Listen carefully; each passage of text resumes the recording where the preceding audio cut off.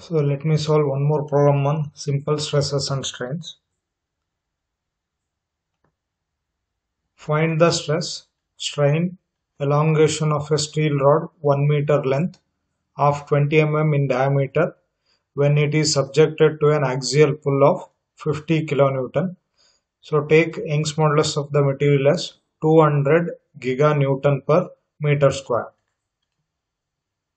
So this is the problem. So diameter of the specimen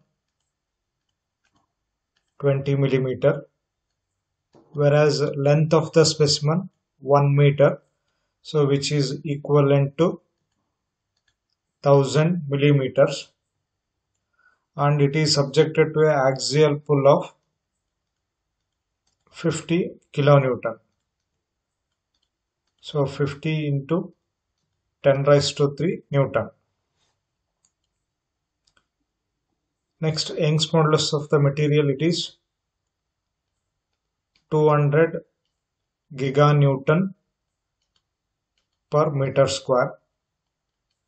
So 200 into giga means 10 raised to 9 Newton per meter square.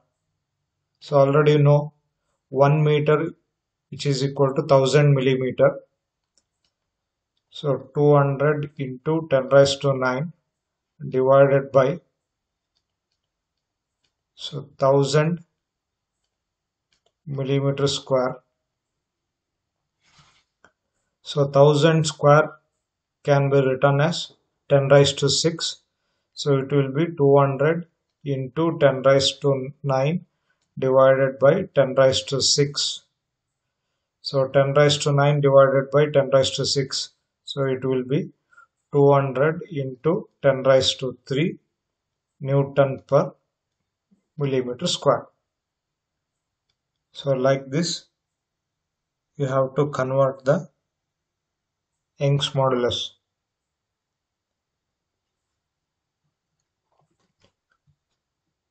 So let us calculate the cross-sectional area.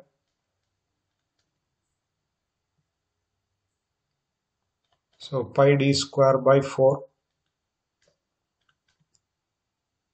So diameter denotes the cross-section is circular. So pi into 20 square divided by 4. So it will be 314.15 millimeter square. Next, calculate the stress. So stress sigma equals load divided by area. So load will be 50 into 10 raised to 3 Newton divided by, so your cross-sectional area will be 314.15 millimeter square.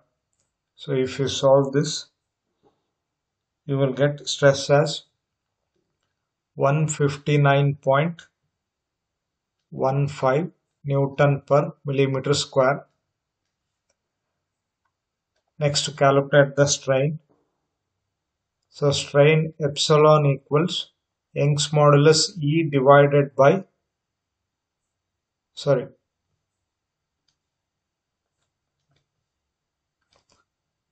strain epsilon equals sigma divided by Young's modulus. So sigma stress will be 159.15 divided by Young's modulus of the material. It is 200 into 10 raised to 3. Here stress will be in Newton per millimeter square and your Young's modulus will be in Newton per millimeter square. So this will be cancelled. So you will get strain as 7.95 into 10 raised to minus 4. Next will be your elongation. So delta L. So in some textbooks, delta L can also be written as dl. Okay.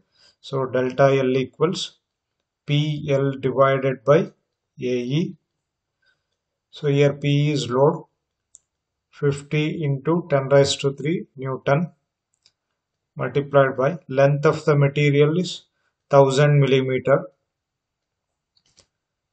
divided by cross sectional area of the material is 314.15 square millimeter, multiplied by Young's modulus 200 into 10 raised to 3 Newton per millimeter square. So if you solve this, you will get delta L as 0.795 millimeter. Okay, so these are my final answers. One is stress, strain, and elongation delta L.